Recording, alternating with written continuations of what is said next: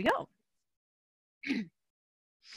Hello and welcome to another episode of Untapped Gold Mines. My name is CJ Depperdine and I am from untappedgoldmines.com, and this is an ongoing series meant to encourage leaders with new ways of thinking and or reminders of how they can untap their people and their profits within their organizations. And today I could not be more excited than to have these three individuals, incredible experts in each of their fields. And I'm so grateful to all of you for spending the time here. So I'm going to read these bios out because I don't want to misquote anything and kind of mess it up. So forgive my lack of visibility to you directly in your face for those of you watching video. And for those of you reading or listening, it's fantastic. So I've got on the call today Brian Ponch Rivera. And Brian, John, and Nigel are all co-creators of the Flow system. Brian is a founder of and CEO of AGLX. Am I saying that correctly? It's AGLX, yes. AGLX, okay, thank you. Consulting, a former F-14 instructor and demonstration team member and captain select in the Navy Reserve. His 16-year active duty military career includes roles in NATO, Air and Space Operations Centers, 3 geographic combatant commands, and a stint as a foreign area officer. He is a Cynefin Foundation's trainer and often co-leads complexity workshops with the co-creator of Cynefin framework, Dave Snowden. Ponch has worked with the co-creator of the Scrum framework as well, which is Jeff Sutherland, and co-creator of Lean Kanban University, and has led several high-profile digital transformations.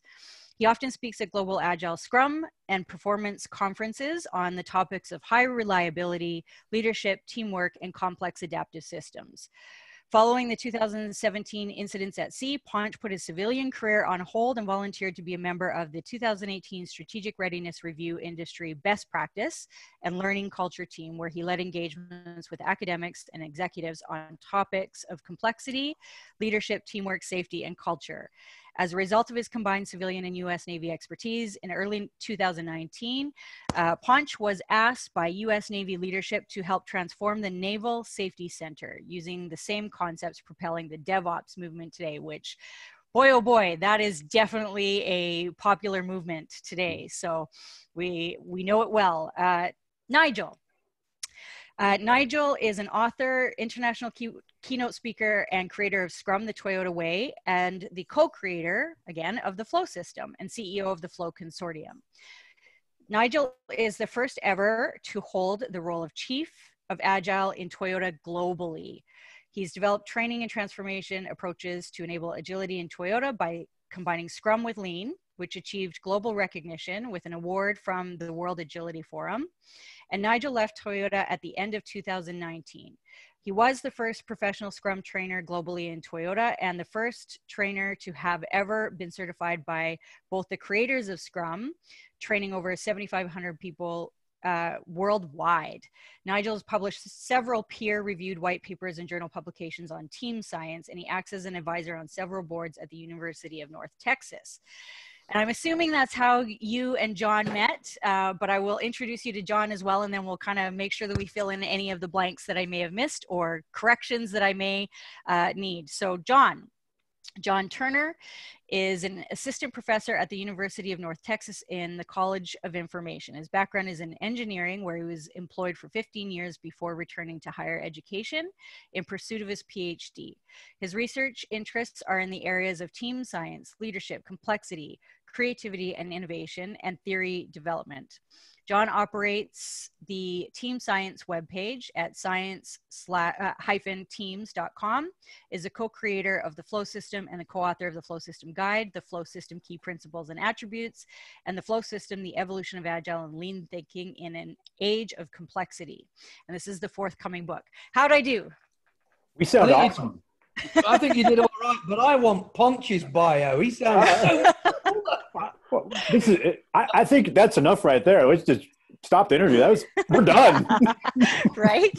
Yeah. Nobody needs more. We've got it all. There's no other reasons to follow, but then to know that you are all very well established. And I think it's an honor for all of us to hear from all of you and to learn about your flow system. So tell me briefly, or tell the audience briefly, how you all met and decided to start this journey of creating the flow system. I'm going to start with that because my bit's really cool. Okay. So Ponch and I met really boringly because we were both working with Jeff Sutherland, helping him in different capacities at the time. And Jeff Sutherland is one of the co-creators of Scrum. But the more cool thing is how I met John, because we moved to Texas about 3 years ago, and I moved with Toyota at the time.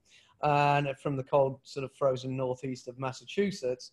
I did have to put that in, but we met, we were looking for a pet sitter, and my wife was sort of wondering, we live in a very small, tiny town. There's no stoplights in our town. And she went into the senior center and just asked some of the ladies in there in the senior center, would anybody like to pet sit? And this lady says, oh, I'll do it.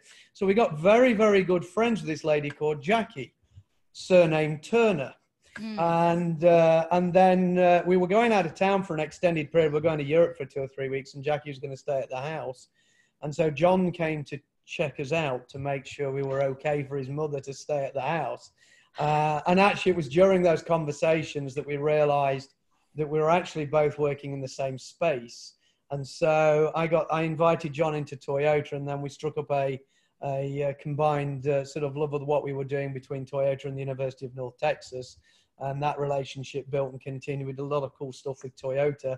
And then subsequently, as I became the CEO of the Flow Consortium and decided to leave Toyota, of course, we've continued to work really closely together. So that's how I got to know these guys. And of course, Ponch got to know John because of the relationship that we had together. And really my dining room, as they'll tell you, was where the flow system, the genesis of the flow system was created. John doesn't live too far from me. So Ponch used to come in and stay, and we'd spend weekends and many hours in my dining room with post-it notes all over the, a lot of that, and post-it notes all over the wall. And that's where the flow system genesis came about. Excellent. Okay. And so I think what I've come to learn from coaching many leaders across the globe, that one of the biggest things that most leaders want to know when a new system or a new methodology, a new approach, or a new thing is proposed is, what are the problems we're trying to solve? So who wants to take this one? With the flow system, what are the problems we're trying to solve? Go on, Ponch. Go on, lad. You want me to take some? Wow. Well, I think everything in any industry, the problems are pretty much the same. We're humans, right? And resilience from to safety, to agility, to innovation, to lethality, they're really the same when you think about it. It's not about the technology. It's really about the humans, the interaction, the quality of the interactions, not so much the quality of the individual, but the interactions that are there. And I think what organizations are trying to solve at the end of the day are all the same. It's how do we deliver value to the customer? How do we serve those that we need to, like in the military? How do we serve those on the front line, the families? For our governments, how do we serve our people? But at the end of the day, it's really the same. We're humans, and humans generally have the same challenges. How do you communicate? How do we do planning? How do we, how do we mission debrief? How do we build situational awareness? How do we make sense of our environment? It's relatively the same. So I think that's the power of the flow system is I can apply it to complex adaptive systems and option trading in the market, or working with fighter pilots to teach them how to be more effective in the air, or working with digital transformations. So right. Yeah, it's all the same. Excellent. I would add one thing in there. So what differentiates the flow system from other existing models such as Agile and Lean is that we focus more on operating and managing in complex environments, ambiguous problems, uncertainty, unknowns. So we're focusing more on the complex domain rather than simple and complicated. So that's part of the complexity of thinking, is knowing what type of problem or environment you're facing with, and the tools and techniques that you use for complicated are not saying that you're using complexity. And so the flow system provides options for people to go to in that complex domain. Right. I'm going to simplify that a little bit as well, because I'd had a long, sort of very fortunate career in the lean world. So the Toyota production system world, in and out of that world. And then, as Ponch did, when we spend a lot of time around the agile leaders of the world, like Jeff Sutherland, Ken Schwaber, and others, I was able to sort of absorb a lot of the teachings from the agile world. And a lot of that's based upon the Toyota thinking. A lot of that goes all the way back to sort of hundreds of years ago to empirical thinking and inductive learning. But I sort of got to the point where I realized that within the Toyota production system, and the sort of West calls that lean, there's subtly different elements to it, but let's just talk about it as lean thinking. There were challenges in extending that beyond linear thinking, beyond standardized repeatable process. Fantastic for optimizing a manufacturing process. Any process, it's a standardized repeatable process where we can have standard work, where we repeat that.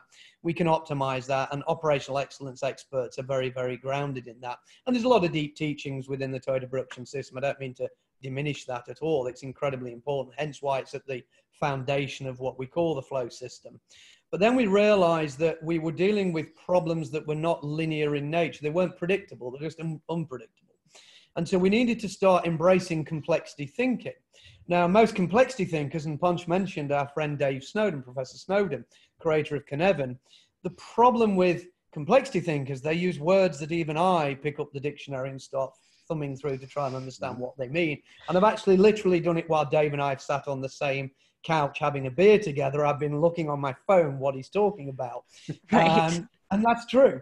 And then there's the other two elements that were missing were that leaders were still working in very command and control, I decide what we do, you guys go do what you're told, please give us reports, and when you don't do those things very well, we'll say bad things to you, we'll be punitive in some way. And so the old styles of command and control management were missing, but going the whole hog to the holocracy movement, which is the lunatics running the asylum, was also too far the other way.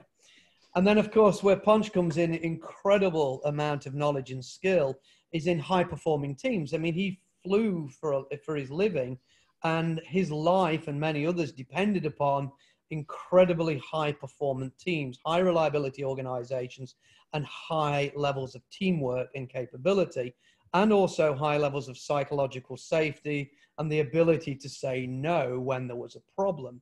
And so I started to look at all these things. So the Agile folks have been talking about complexity sort of a bit for a while, or complex product development, which is where they were focused. And all these things were very disparate. And I'd started spending a lot of time with both Ponch and with John, and we were talking about all these problems. And we were looking at what people like Dave Marquette was doing with intent-based leadership, or what he calls commander's intent. We're looking at what Dr. Amy Edmondson was doing with the psychological safety and the books that she was writing in her career in making an organization psychologically safe. And so we started to look at these sort of team science areas where John was doing deep sort of professorial studies, if that's the right word, but deep learning there. Ponch has been the practitioner doing it for real. And my life in this lean world and seeing all the challenges, and we were, okay, we need to bring this stuff together. And the deep studies and the stuff that John did with me in Toyota and that Ponch got heavily involved in, we started to see there was a deeply interconnected nature between leadership and team science, complexity thinking, and hey, good old Toyota production system, lean thinking. This is incredibly valuable in many contexts. And that was the key thing. Context determines approach and tools. There's many tools, techniques, methods, approaches, but there's no one size fits all framework. And actually people are like Zoom. We're all becoming Zoombies because we've got, Zoom fatigue or webinar fatigue, and people watching this will feel that, but we're also getting framework fatigue. Everybody comes out every few years with a new framework that says this will solve, all the problems of humankind. And so we didn't create a framework. What we created was a system of learning and understanding. We needed to get people to focus on customer value, the flow of value, getting things that people want delivered to the people who want them. The people who perceive value, we need to deliver that value as quickly as possible. This is the concept of flow of value. But we realized that to do that, we had to bring together these very different areas because we needed new leadership. We needed empowerment and proper teams and multi-team systems. We needed to understand how to solve complex problems as opposed to simple linear problems. But we needed all of these things in different combinations, in different interconnected ways, depending on the context. Because aviation is very different context to artificial intelligence, which is very different to healthcare. But all the concepts apply, but in different ways and in different combinations. And the flow system highlights a combination of different types of things that people can learn and understand, different techniques, different methods, approaches. We don't prescribe how to use any of them in any particular context. What we say is this is what we need to understand in these interconnections and decide how to apply them in those individual contexts. So that's sort of how this came together. And I think it's time to let the others talk now. Right. So that brings up a question that I have, and that is two questions, actually. One, can you summarize for our listeners what constitutes a complex environment or a complex adaptive system? And two, how do leaders make a decision when they're in that system about what they need to do with it? Like how they respond to it, because it is 100% context driven. We know that much, those of us who have been, through this complex adaptive system and Cynefin framework training. So who would like to take that one away? I'm looking at John. Well, I'll jump in that, I guess. Brian, did you want? I'll take a quick one. I'll take a quick stab, which is a knuckle dragger's approach to it. So the fighter jet over here, this F-14, is a complicated system. We know that when you start the engines, it should do certain things, even though the aircraft doesn't exist anymore. A complex adaptive system is when you put a crew in that, we don't know exactly what's going to happen. So we have humans that are going to do things because we're human. Generally, we can predict some things in there, but for the most part, there's some interesting things that may or may not happen. So there's many people that came before us that said, mayonnaise is a complex system and a jet engine is a complicated system. And there are reasons for that. Now, John's going to give you a better answer than that with more science. But like I said, the knuckle dragger in me is going to say, bigger words. Yeah, the knuckle dragger, complicated, complex. Right. Yeah. So when you describe complexity, say in an organizational form, you look at a hierarchical chart. So when you have a smaller company that has 2 or 3 hierarchical levels, that's complicated, but there's a few levels and lines of communication required to go from the bottom levels up to the top executive levels. And then when you get to a multinational corporation, you look at a hierarchical chart for that, and you have pages of levels. And the lines of communication required to go from the bottom rung to the very top CEO is nearly impossible and never occurs in real life. And so that's kind of an explanation of complexity. It can occur naturally, but most of the complexity that we deal with on a day-to-day basis is human derived. We develop the structures of the organization, the multiple levels of hierarchy that have communications lines that cannot reach one level to the bottom level. So when we're dealing with complexity, what we want to do is reduce those communication levels so that the decision-making authority is at the people closest to the work. And that's often, in today's organizations, that's often the team level.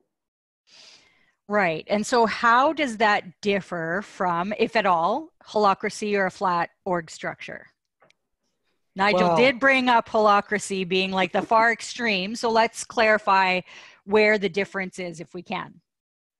So let's try and talk about this in terms of organizations, because that's probably the most important area, and that's where John was heading. In holacracy, basically, there is no centralized management at all. There is no control. And Zappos recently famously decided to move back towards a command and control structure. They tried their version of holacracy, which basically meant everybody just go do their own thing, sort of like a commune effectively, yeah, where it'll just sort of function. And at the opposite extreme, you've got a very deeply hierarchical command and control structure. And actually, Toyota's a very deeply hierarchical command and control structure. We can talk about the lessons from Toyota production system and psychological safety there. But as a management organization, it's very deep. It's a global organization, circa 500,000 people. It's in numerous countries globally. The complexities of managing that organization are extremely high. But what happens, and this is where I've talked a little bit about work that Herf Hofstede had done in Holland on the power distance index, when the distance between the people doing the work and the distance between the people making the decisions becomes too great, things become disconnected. Intent becomes disconnected. The right decisions aren't made timely enough. So, and I've used this phrase many, many times, ask yourself how long it takes to get a new laptop in your company. And if the decision-making process turns into weeks, sometimes months, you have a problem, because the people who need the tools are unable to make those decisions to be able to gain access to those tools. So in a distributed leadership construct, rather than fully hierarchical top-down management, or in a fully holacratic method, which is everybody just figuring out what to do randomly with little control, what we propose is a distributed leadership model, which is a sort of a hybrid between the two. And I hate the term hybrid, because people then start thinking hybrid agile and hybrid scrum, and that's not what we're talking about here. We're talking about there are certain decisions that are better made by the people closest to the work. And as David Marquette says in his speeches, move the authority to where the information is. And as long as you've got two things in place, the competencies and the clarity. So do the people have the right competencies? Can they do the task work? Can they carry out the activities competently, safely, and with a high standard of quality? But do they have the clarity, the wherefore, the right decision-making opportunities? So they make the right decisions for the right reasons. They don't make them for bad reasons. They're not bad actors. They're people who understand what the decisions should be made, when they should make them. And then we decentralize that decision making down to the teams that are better placed, closer to the information, closer to the work. So that's what we're proposing. Well, that's what it's not that we're proposing it. That's what distributed leadership proposes. And the models that we've defined in the flow system, and I'll let John talk more about this, are to enable distributed leadership to work effectively in a company. We still need some levels of hierarchy. We still have to make payroll. We still have to do legal and regulatory. We still have to look after workers' rights and other aspects of running in a business, like facilities management. So there are things that are still necessary there, but there are the type of work we do, which is in this agile space, or the space where companies want to move to greater agility. It means we need small teams interacting with each other effectively, making decisions on the fly, making the right decisions for the right reasons, and implementing them quickly, so organizations can pivot fast when markets change, when markets are disrupted, when crises like the one with the coronavirus we're in at the moment happen. They can make decisions quickly on the fly, and it doesn't take a Nokia 5-year plan to put them immediately out of business. So that's sort of the balance between the two. John, you know a little bit more about the distributed leadership model. I don't know if you wanted to add any comment there. Yeah, well, we're not necessarily proposing flat structures. What we want organizations to be flatter. That's the first thing. The other thing, when we're talking about distributed leadership, what we found in some of the research is that a lot of the agile practices, implementations in organizations failed in part because of leadership, but that in turn is also part of the leadership structure.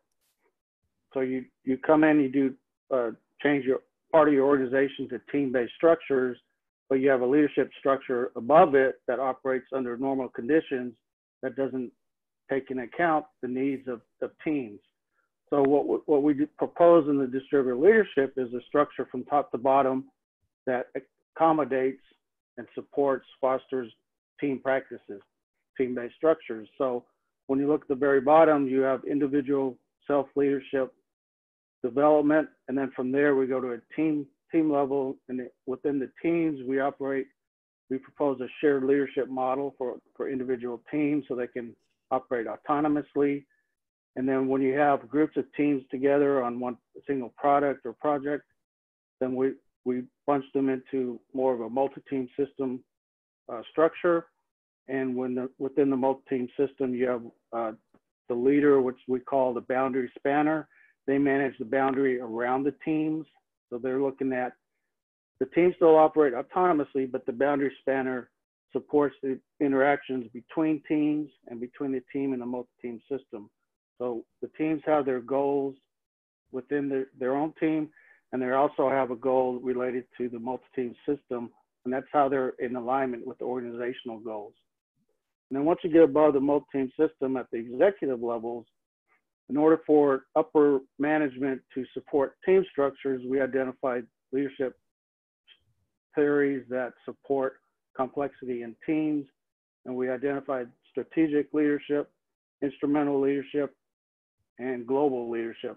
And so we identified what each of those are, and I highlighted the different components of those leadership theories, and we're just recommending organizations to choose and select parts that make sense to them, so that you don't take just strategic or just instrumental, but you choose the parts that make sense for your organization so that you can provide support for the teams.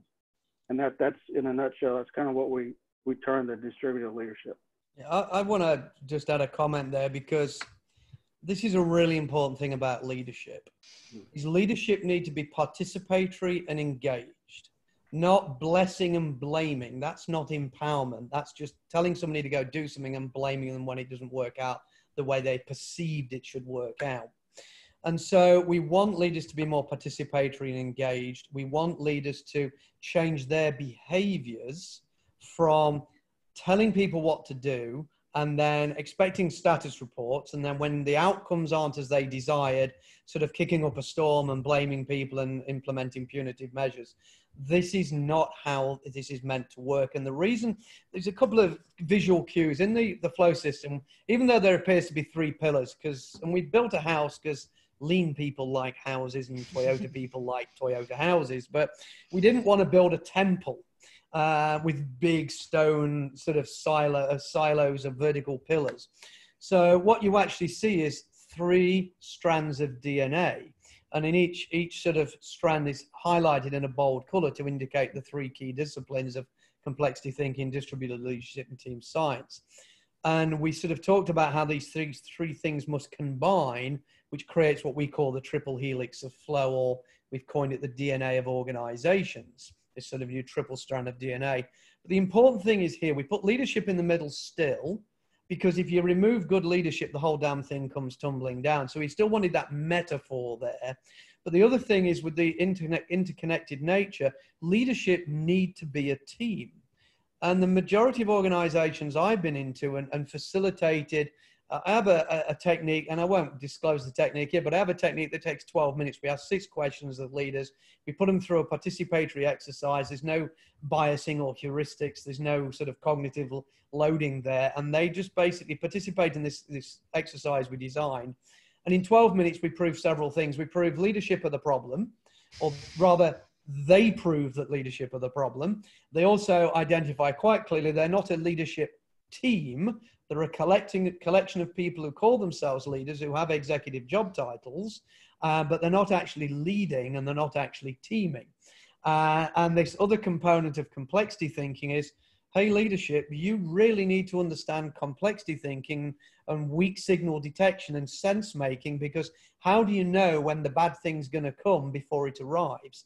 That's complexity thinking in a nutshell. So you need to understand this. So the combination of these, and when you get this figured out, hey, guess what? That foundational level of lean thinking from TPS will help you do it in a standardized, repeatable manner. We don't want to be living in complexity. That's confusing and uncertain and volatile and very ambiguous. We want to actually drag them, or drag the problems out of that into a controllable, complex world, as Ponch was saying, you know, about the aircraft, complicated world about the aircraft, where we have known variables with checklists we can follow in a standardized, repeatable way. So it's really, really important for leadership to understand this isn't something that they can take this like another framework and give it to the organization and say, hey, teams of people, go do this flow thing. Because that's not what it's meant to be. It's not meant to be a prescriptive, follow the instructions and it'll work, because it won't. And that was not how Toyota's production system was ever meant. TPS was not a playbook. It was a collection of techniques and tools and methods, approaches, philosophies that when used in a certain way in certain contexts was very effective and very valuable in a linear thinking context. And so what we're trying to say is that these are the things that you need to understand. Please take these things, learn how to apply them in your context. The book, of course, when it's out, and probably in the next couple of months, we think it will be ready. We're in the final throes of doing all the things that publishers expect you to do.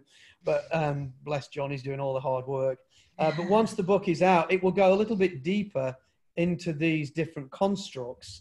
But if anybody's expecting an ABC 1, 2, 3 recipe, that's not what it's going to be, because working in different contexts and in complexity, there is no fixed recipe.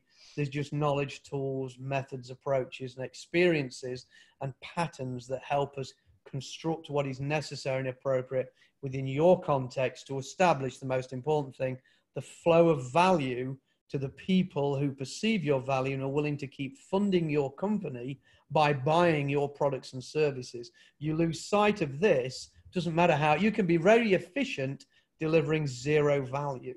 So we really need to get people to understand that, the constructs of that. CJ. Yeah, that was quite a bit.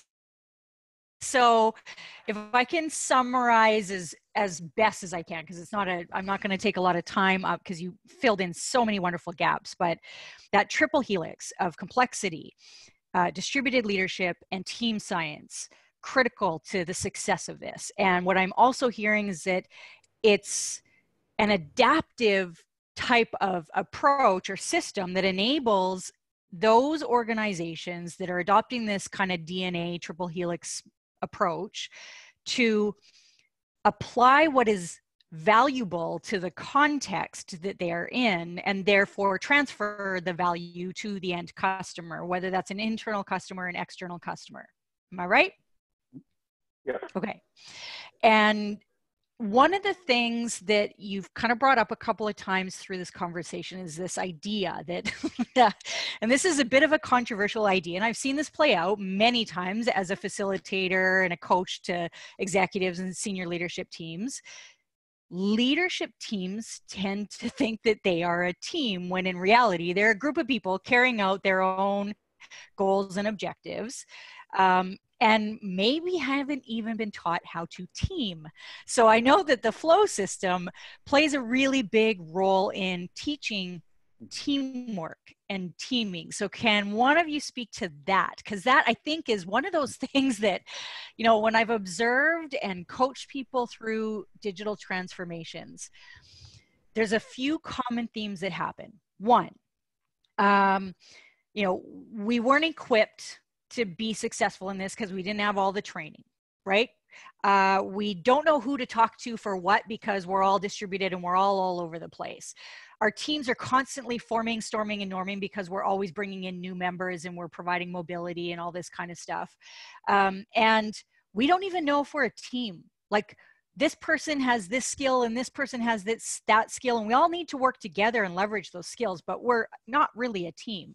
So how do we create that teamwork from the team level all the way up to that leadership level so that we can truly unlock flow? Because that's what your whole system is about, right? I'm looking at the Navy boy here.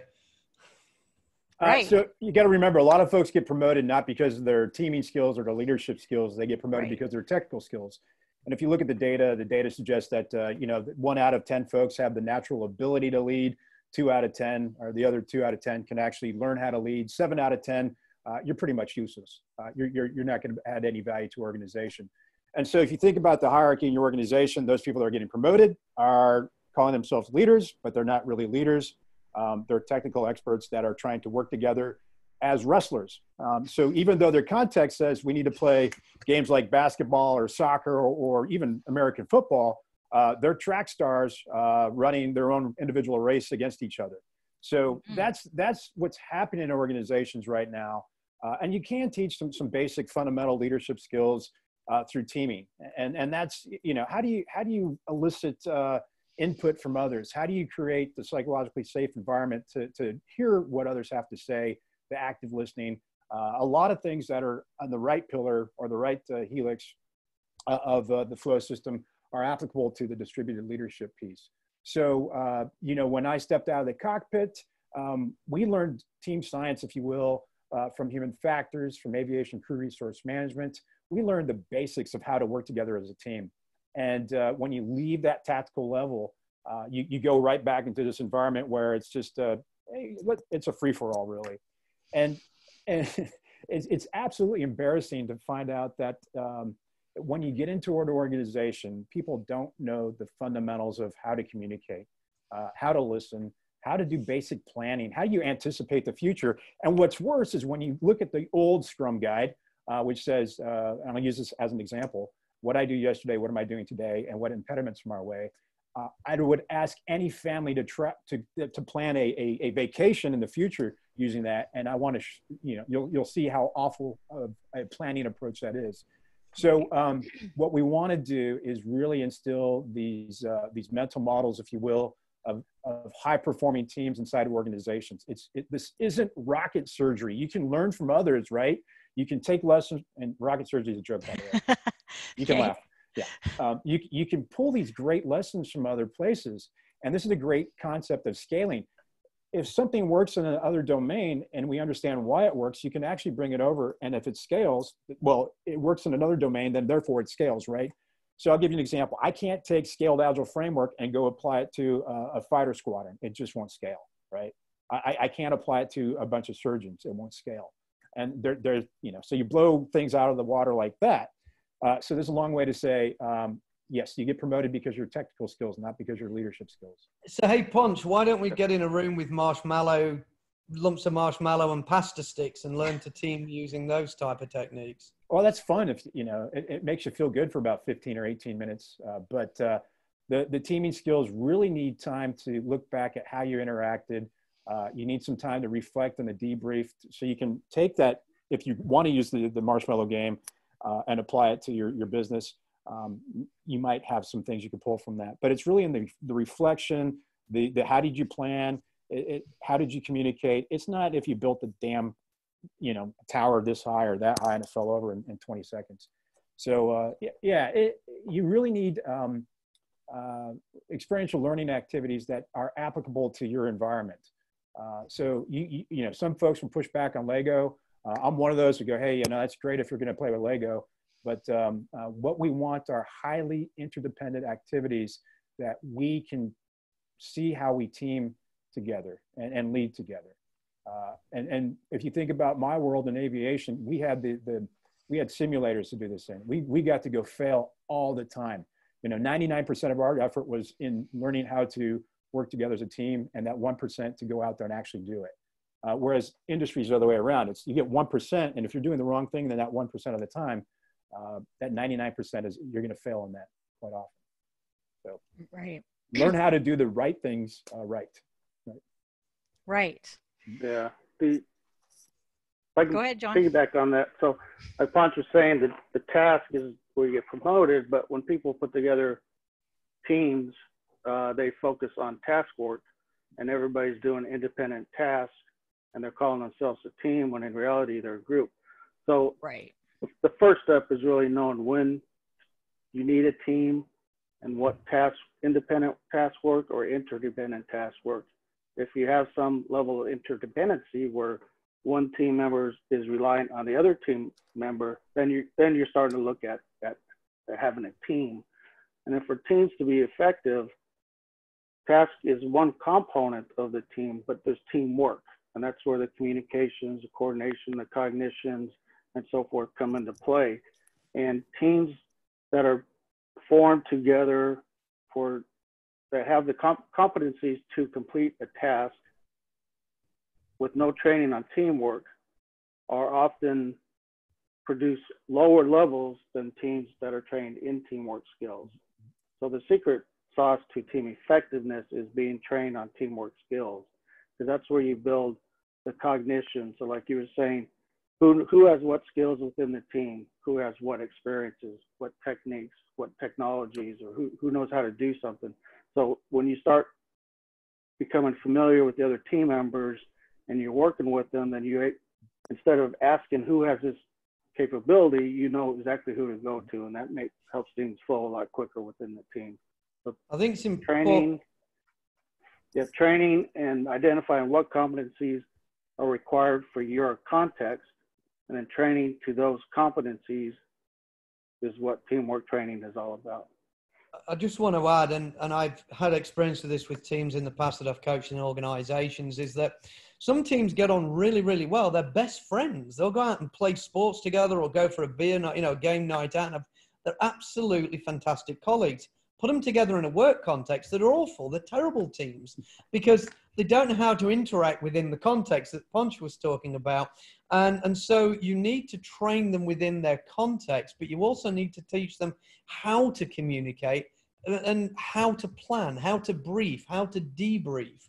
We hear people talking about retrospectives, but retrospectives typically miss a lot of the detail because they didn't collect the detail on the journey with what we call real-time narratives and storytelling. Mm-hmm. So we need real-time capture during the period of work, a week or two or whatever the period is, so we can debrief effectively, effective debriefing on this, which came from work from Scott Tannenbaum and others that Ponch has interviewed.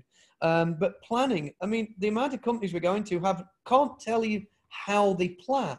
Well, we get in a room, we talk, and we come up with a plan. But no, how do you plan? Explain your planning process. And they don't have a disciplined way to brief and plan and execute together and continuously debrief in real time. And the daily scrum or daily stand-up, if you're a Toyota person, is a debriefing and planning section to brief for the next 24 hours.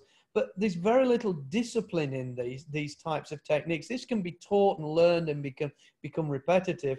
And then things like closed loop communication, which Ponch knows all about, is being a pilot. If the guy sitting behind you in his context, or in front of him, I forget which way he flew in planes, but if you're flying in a commercial airline, you've got two pilots at the front, you better hope those folks know about closed loop communication, challenge response communication.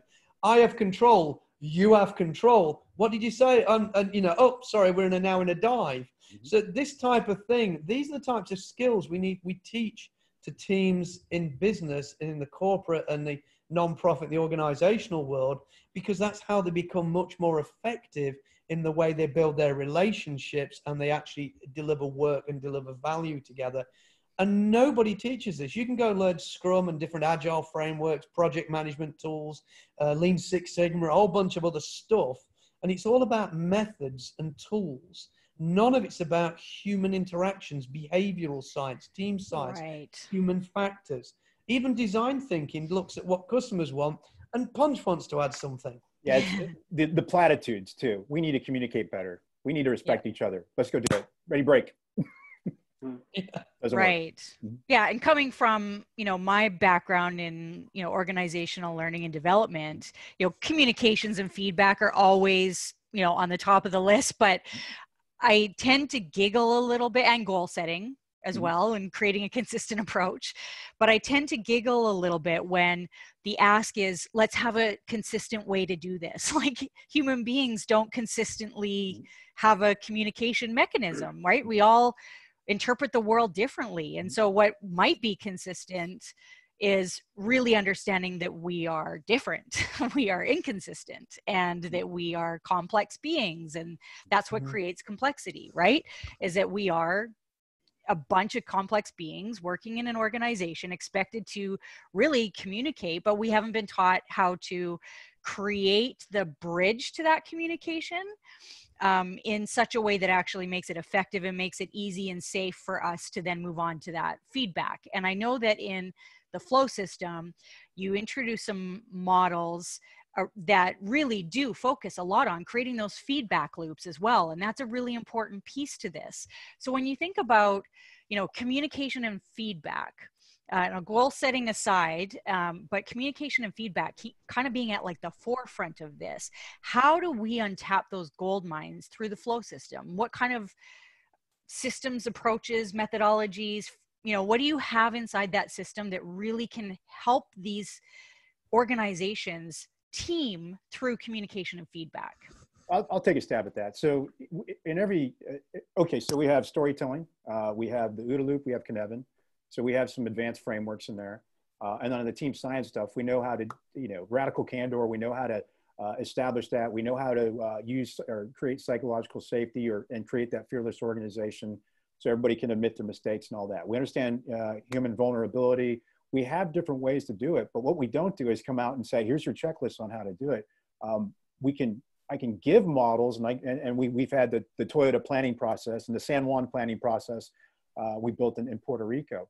But what that does, it allows us to use their context, their language, and say, okay, we know that high-performing teams anticipate the future. We know that in a complex environment, we want to separate our outcomes from the decisions we made as a team, right? So we can use the OODA loop to help explain that. We can use the Cynefin framework to help explain that. And we can also use team science and the lessons in distributed leadership like psych safety and blend them together and go, this is what we're talking about. So what makes us different from another organization like a David Marquet or somebody who's talking about the Aristotle project out of Google is, yes, psych safety is very, very important. How do you do that? How do you create that in all of the events that you're going to do in a team life cycle? So talking about it is one thing. We get a lot of books about it, and we get these different stages of that. Show me how to do this today. And that's very important, especially in this remote environment we're in. So there are a lot of tools, and I think John may have some more that he can talk about, but what I'm doing is being a chef here and taking from here to here, and it depends on the context again. What are we talking about? What do these guys know? And then let's try to relate it to them. Right, and just to hit home that concept of context, the context can be different per team. Per unit. So you can have a unit that has 20 teams, but each of them is working in a different context because they're, solving different problems, for example, right? And they need different tools and mechanisms. And that's why there is no one size fits all. That's why consistency is very hard. And because we're human, we kind of struggle with it a lot. And so we need to regularly equip people with this. So I know that the flow system has, the first stage of introducing all of these concepts. Now we also have a potential future where there is going to be a mastery track as well with the flow system that will allow people to move beyond that first stage of understanding these different tools for different contexts. Where do you take people that are on that journey for mastery? And is it mastering all pieces? Or is it mastering some? What does that look like? Because this is fascinating stuff, and we all need it, and we all want it. Yeah. How do we get it? I'll be first to say that we will all be students of the flow system. I don't know if we'll ever get to a level of mastery, and if I don't think any one of us, even the folks that are contributing to it, they're going to be masters of one awesome thing. But collectively, there's no way any of us could be a master of the flow system. And that's the beauty of it, is we get to learn. It's about continuous learning too. I'll flip that back over to John, maybe see what he thinks about that. Mm-hmm. Well, the initial way we have it set up is we have the foundations course. So that covers what's in the flow guide. And so that goes over all the tools and techniques within each of the 3 helixes. And then from there, we go to the 5 advanced courses, and that's in lean thinking, flow thinking, complexity thinking, distributed leadership, and team science. So we would recommend people to take the foundations and then take each of the 5 advanced courses. And then once you get through the advanced courses, depending on which area you're less familiar with, you want to focus on your weak areas, then choose that master track so that you can balance out your skills and knowledge.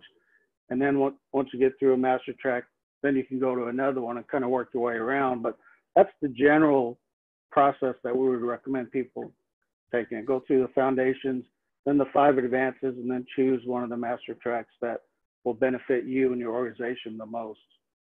Right. I want to add something as well, CJ, is that I'm vehemently opposed to pyramid selling schemes of certification. Yeah, I've been a trainer for various different organizations. Still am a trainer for one of the key organizations, or a licensed trainer. What we don't want to do is just create here's another bunch of certificates, here's another bunch of classes you can pay money for. We are building a learning and development system that allows people to study themselves, to achieve these levels of mastery themselves without paying to do this. Yes, there'll be opportunities for, I mean, I've already taught one of the classes, the first foundations class, before the whole virus shut the world down, unfortunately. But I'm giving some remote learning to people who have asked me. We have our Slack community where people share and bounce a lot of ideas that you're familiar with.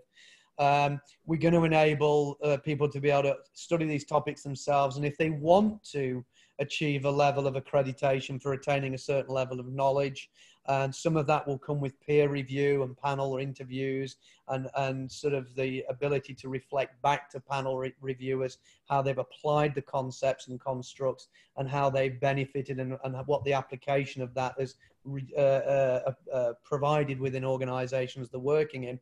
We will give them that opportunity to get different levels of accreditation. John at the University of North Texas is working on an MBA program, which will be a separate, nothing to do with us commercially, completely separate program of education as a proper degree course and a proper degree qualification in a recognized national university in the USA. So we want this to be a learning capability, a system of this learning and understanding.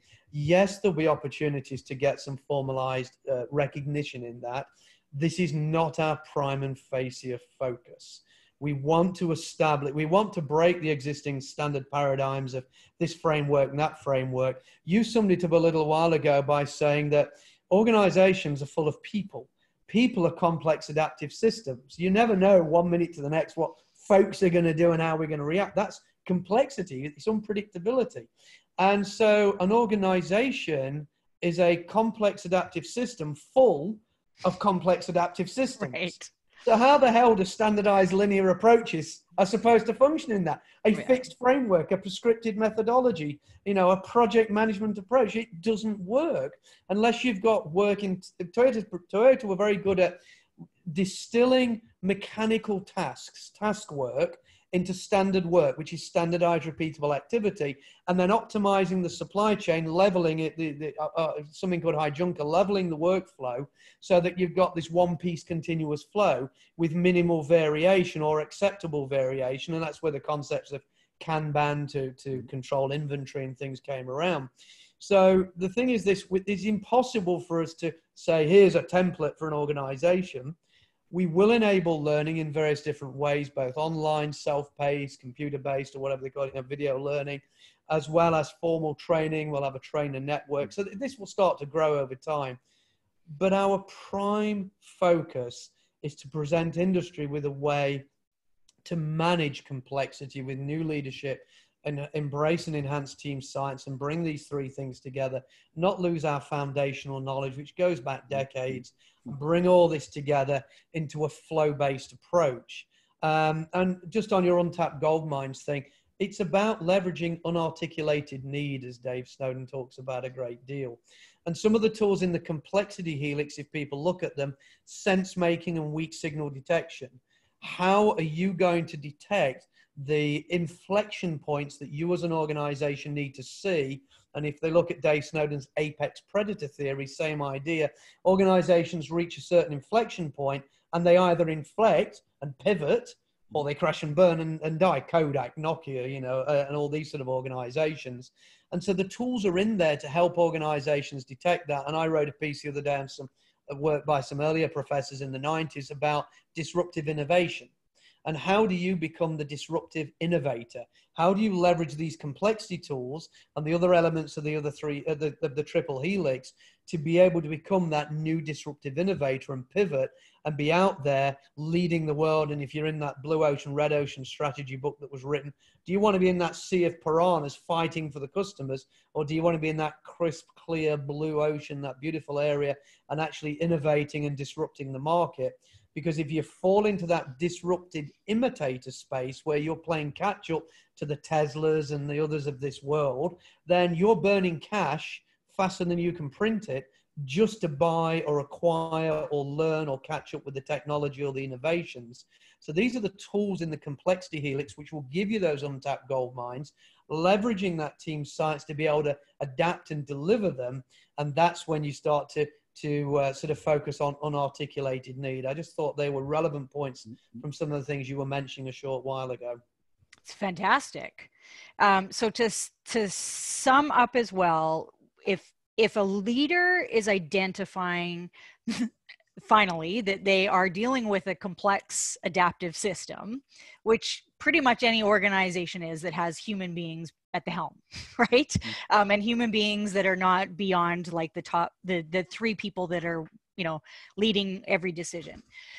So if we know that we're in a complex adaptive system, the flow system provides a number of different tools and techniques and mechanisms to be able to, respond to the context that you're in, adapt based on the needs, and pull from and create almost like a choose your own adventure way forward, right? But with flow. So it's not like, oh, I'm going to pluck from here and I'm going to pluck from there and I'm going to like piecemeal all these things together. They actually fit together. Yes. They complete and compromise and adapt and complement each other in a very fluid way. Right. And that's, I think, what's important here is that there's loads of tools available in your foundations as well as your advanced. But at the end of the day, it's about context and flow. Right. So the way I like to think of it is it provides coherence for what a team is doing or organization is doing. So if you're teaching or coaching something that you learned at a Agile conference and you come back and say, this is the latest and greatest thing, you can look at the flow system and say, okay, is this really coherent? Does it fit with complex adaptive systems? The lessons we're learning from distributed leadership and team science. If not, then throw it out the door. It's useless. It's a case-based approach that somebody thought they saw somewhere. So that's how I do it. And something else, somebody asked me just yesterday, how do you get people to your level of expertise, and what do you tell them if they go, hey, this is just too much for me? Well, the bottom line is this: you don't have to know everything in the flow system. You need to know that we know it when we're coaching you, and then we're going to back it up, right? So, but at the same time, we're building people up to get to that level where they can go, okay, now we can go off and go coach and train another organization.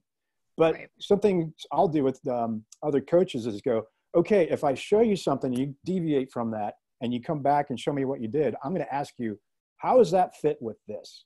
How does that fit with the Cynefin framework? How does it fit with psych safety, the triggers that we need to shift our identity intelligence from throughout the day? So if they can't answer that, and then I go, okay, let's take a look at the way you're coaching them and then just bring it back to where we had a baseline earlier. And then there are times we're going to be wrong too, right?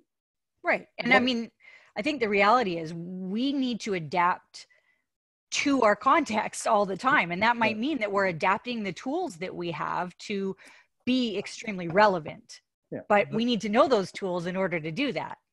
Yeah. So a complex adaptive system, and I'm quoting Dave Snowden here, and I'll probably paraphrase it badly, but a complex adaptive system can only be worked in if it constantly decomposes and recomposes. So it's constantly deconstructing itself and recomposing, responding to its environment. Patterns are emergent. Learning is emergent. Agility is emergent.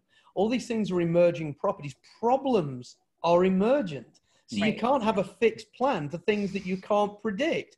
These things emerge. So as this system is constantly emerging and adapting and changing, so do the agents, the people, the machines, the tools, the techniques need to continuously evolve, emerge, change based upon the emergent context. And nothing more so than trying to challenge the coronavirus at the moment in the middle of this crisis. We are learning as things emerge, and we're having to adapt our tools and approaches based upon what we're learning. Go try apply, Scale Agile framework or Scrum per se or project management methodologies to solving the coronavirus, and you will lose really quickly. And in fact, the fact that people like the Fed in America have managed to approve medications in 48 hours, which normally take 5 years, shows how you need different leadership, different techniques, different decision-making groups. And that's what businesses need. That's what organizations need. If they truly desire to be agile or to become agile, to be more flexible, more adaptable, they have to deal with complexity, both within the products and services they're delivering, within their marketplaces in this globalized, digitized world, and within their human factors, the people within the organization. And unless they understand these various different constructs and concepts in this triple helix, they are going to struggle to optimize the flow of whatever they think they need to make, produce, service, and deliver to somebody who's standing there with a checkbook willing to buy whatever they're selling. Right. And so that leaves me with another question, and that is, when in flow, everything's moving seamlessly and we are moving towards that end goal, whatever that is, we're pivoting along the way if needed, if the goal isn't relevant anymore. And that's, I mean, that's what Scrum kind of came about for in the first place, right? You know, we wanted to minimize this like 18-month cycle of going from we want this to you have this and no, it no longer works. So we're moving through this cycle, we're in flow, and we're adapting as we need to. We're using the tools and techniques that we've been given, and we're adapting those if we need to. How do we then communicate that upwards and instill the confidence when, let's say, the CEO who is not in that flow system on a day-to-day basis wants some details, and that CEO wants to know how they got there? And it's different for every team within the organization because they are adapting to each unique context that each of them has. How do we communicate that upwards without feeling messy? I'm going to fall back on some of my good old lean teaching because, you know, some of this is not that difficult here. So first of all, we do need participatory and engaged leadership. We do need communication structures between multi-team systems and different levels of leadership. And John, a major part of the work in the book is about John explaining different leadership models that apply. The boundary spanner, which sounds really wonderful. It sounds like some super scrum master if there's any agile folks listening, but it is not a super scrum master. The way I actually describe it is repurposing management.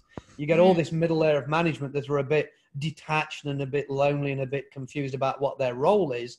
We need to repurpose them into an army of problem solvers, into people who solve problems for teams and keep that team cohesion together, keep focus on interim goals or distal goals, the goals more distant from the team, the organizational goals, the purpose of these things happening, and many other things that the book will cover in this boundary spanner type of functional management role. But at the end of the day, the biggest lessons that came out of Toyota for me is visualization, visual control.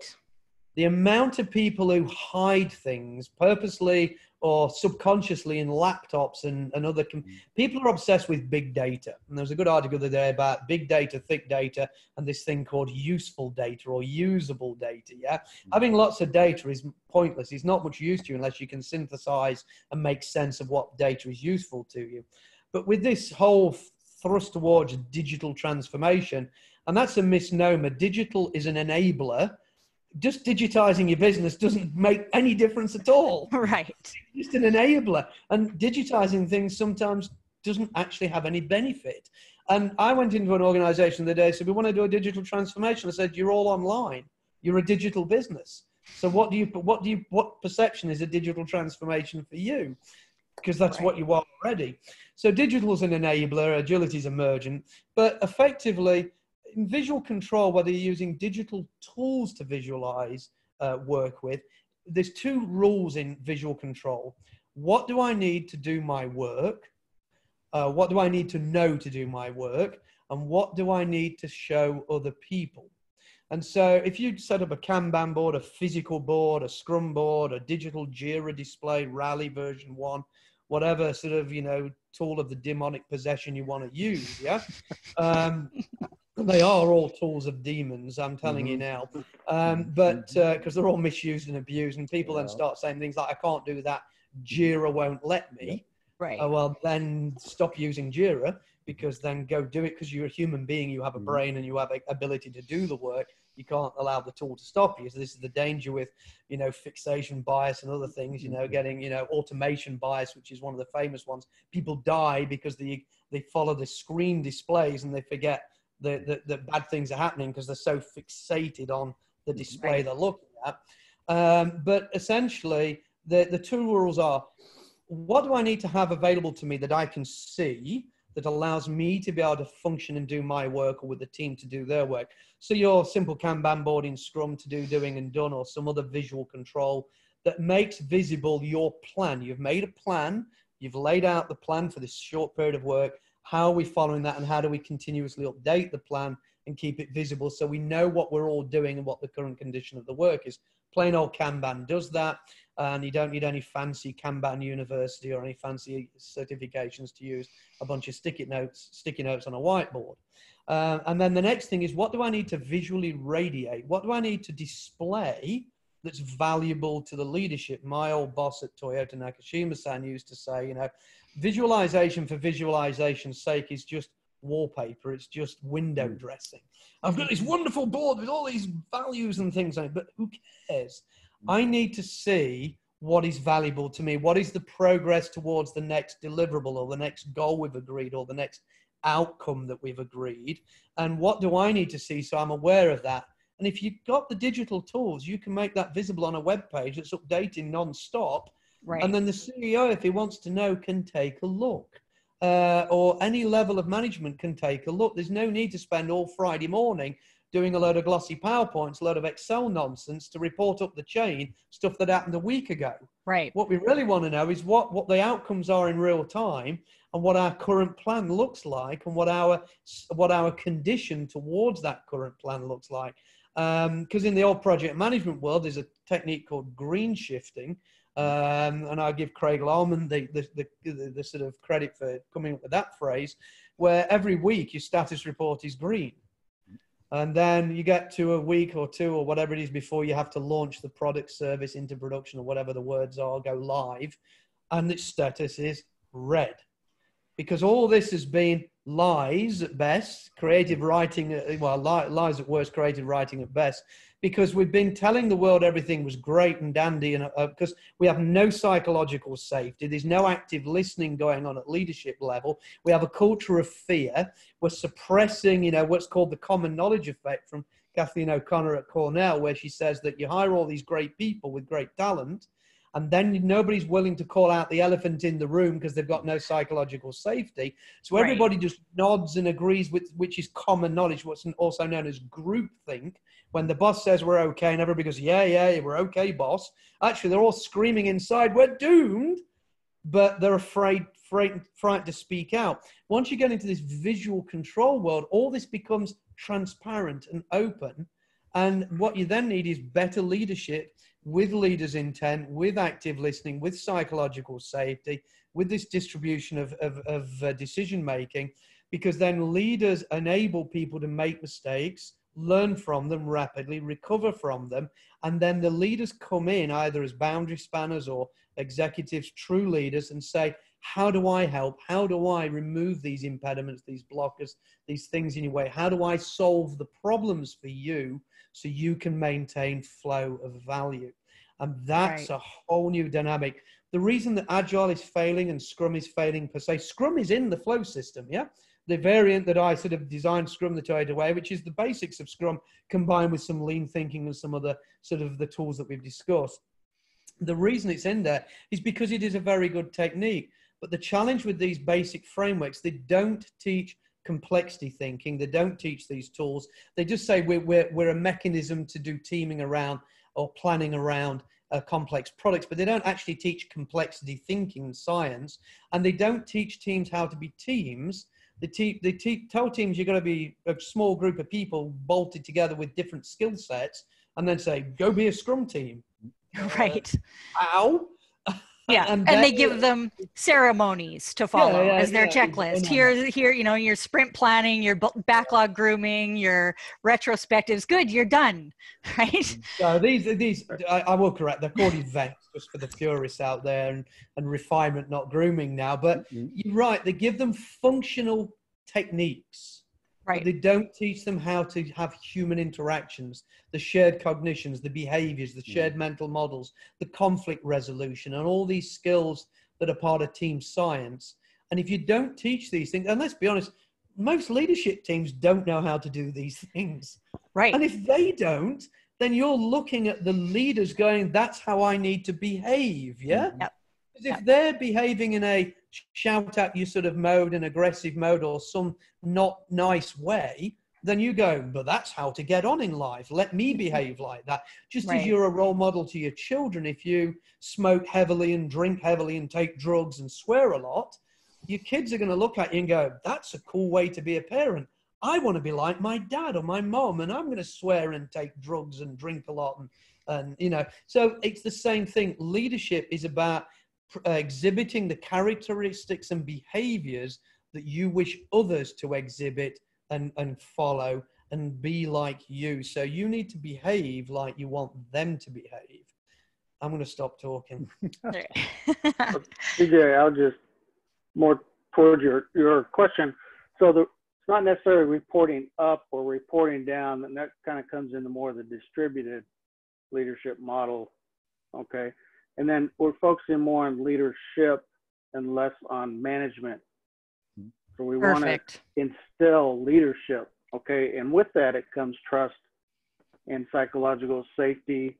And then that's where the leader's intent comes into play, where the leader identifies a desired state, but he has the trust in the team and the boundary spanners below them that they'll get close to that desired state. They may have different obstacles that they have to deal with, but they have the freedom to manage as they see fit to get close to that desired state. And the leader accepts the end result, even though it may or may not be exactly what they envision, but they understand that that's where they are because of the conditions. And so it's a level of trust on both ends, and it's more distributed throughout, and it's not just up or down, and it's no accountability, it's shared responsibility. Right. And that, sorry, go ahead. No, he said it much better than me. So okay. That brings me to a few quotes that I want to close with that are from your book. So leadership is a process that fosters emergence. It doesn't command it. Leadership can be fostered by creating the right structures, by enabling safe learning environments, and through training both the individual and team levels. Organizations must choose the best leadership theories that work for their contextual setting at each organizational level. And that will, and quite possibly include at each individual team level, probably. I inserted that little bit there. Yeah. Team effectiveness is a product of teamwork, task work, and the value delivered to the customer. And the total capabilities of the team are greater than the individual team members' capabilities, and teamwork is the secret sauce to effective teams. So if we take away anything that is very clear from this call, from this session, and there's so much. Thank you so much. This has been fantastic. For me to go and like summarize the highlights is going to take me twice as long, but I'm more than happy to do it because I'm so grateful that you've shared as much as you have and given your time to it. But to sum it up, you know, the flow system is really enabling those leadership theories that enable that emergence in context for the teams to really, truly lean into teamwork in a way that we have not been taught today, right? How does that sit with all of you? Thumbs up, good? Okay, I've got some thumbs up. Awesome. So if there's one last thing that any of you want to say with regards to, you know, what else do our leaders need to learn when we reflect on how do we come out of this COVID situation and leverage the flow system to get us there, what might that be? Yeah, I want to take a stab at this one. Right now, there's a lot of people using the language of complexity, the language of flow, and wrapping around their existing 7S models, their models from 15, 20 years ago. So they're trying things harder and harder using the new language. To me, that's one of the biggest threats to organizations is they hear the language of flow, the flow system, and go, well, this must be it. Well, dive a little bit deeper and make sure you're getting the flow system and not what others are reselling as a, under a new language. So that's my caution out there. Excellent. Any other final words? I would say when you're dealing with complexity, you don't focus on what you know, you focus on what you don't know, the unknowns. And we hope with the flow system that we're offering a new toolbox for people to venture into that unknown realm. Absolutely. My final comment really is that, and this came from a conversation with a very large supermarket chain, let's just say that, in the last few days, is that we need to be, organizations need to be thinking, I'm not talking about making a 5-year plan, but organizations need to be looking and thinking about now what they want to be doing in 5 years from now, not what they're doing tomorrow. They need the tools and techniques to enable them to function in the chaos we're in. They'll gradually make sense of this as they work through complex problems and get us back into some level of normality in that sort of linear world. But then they need to be looking, the world's changing. The way we operate will change. The way we live will change. The way commerce is going to work for the next few years certainly is going to change with the huge catastrophic impact to the economy we're in. So organizations need to be looking, what is their inflection point? What is their disruptive innovation? How are they going to create customers where none exist today? What are the products and services we're going to need to consume in the future? And I'm afraid they're not going to figure that out with an agile framework. It just isn't there for them. They've got to start learning some of these tools and some of these techniques and investing some time in their people and understanding how they're going to start to function as complex adaptive systems to achieve these outcomes in their future. Perfectly said. So to wrap up then, in terms of taking that leap, taking that action, where can leaders who are listening to this find you, start to engage in this conversation and call you and bring forward their organizations through this flow system and really start to adapt to this ever-changing world that the flow system is providing some answers to? And like Ponch said, not necessarily all the answers. Some of it may not work, right? So where do they find you? So the flow guides are online. The flow guide is online. It's a completely free resource, just like the Scrum guide. flowguides.org.org. I'm sure you'll publish links anyway. If they Google it, they'll find it in the first couple of results. The flow guide is free of charge. It's it's in 14 different languages now, including an audio guide for those that prefer to listen to it or to find auditory learning easier. More languages are on the way. It's translated into Asian languages and into Arabic and into some Slovakian type languages or some Eastern European languages, as well as Portuguese and Spanish and various others. So flowguides.org is the key one. The book will be out, all things being equal, probably end of May, June time, John? I would say end of June, around there, yeah. Yeah, so early summer, the book will be out, and that will be available from all good online booksellers and various other places of that nature. There is a new website in progress for the Learning Academy, so people who want to learn more about the curriculums, the learning. If people are interested in training, they can reach out to any of us. We'll give you some information to put with the video when you post it. But also they can engage in our Slack community. We have a thriving, it's all completely free of charge, a thriving community. People like Dave Snowden are in there, and one of the creators of DevOps is in that community. There's a number of extremely talented people, far greater knowledge than I'll ever have in that community. So we'll give you a link because it's too long to describe. You can click on and sign up and just participate or just browse the different threads. A lot of valuable learning in there. So there's a number of things there. If people want our help if they really do want us to start having community conversations with them, we've set up a system where they can book a free 1-hour consultancy session with any of us. Again, I'll provide you a link. It'll be easy just to give you a link where they can click on that, and they can book to suit their calendar a 1-hour video call with us just to talk about, hey, would this fit in our context? And is there anything valuable? And I've been having a few of those phone calls or those video calls with some major corporations in the last few weeks. And they're free of charge. They're just a conversation. Excellent. Thank you for all of that. And I thank all three of you for taking this time. We've gone over time, so I thank you for that as well. I apologize for that. But this has been so rich. And I do hope all of those who listen to this, either, you know, in the near future or far future, that you do reach out, because this is, I would say, a way forward through the unknowns that inevitably are going to be ahead for everybody. So thank you again. I appreciate your time, and have a wonderful rest of your day. Take care. Thank you, CJ. Thanks, Thank you. CJ.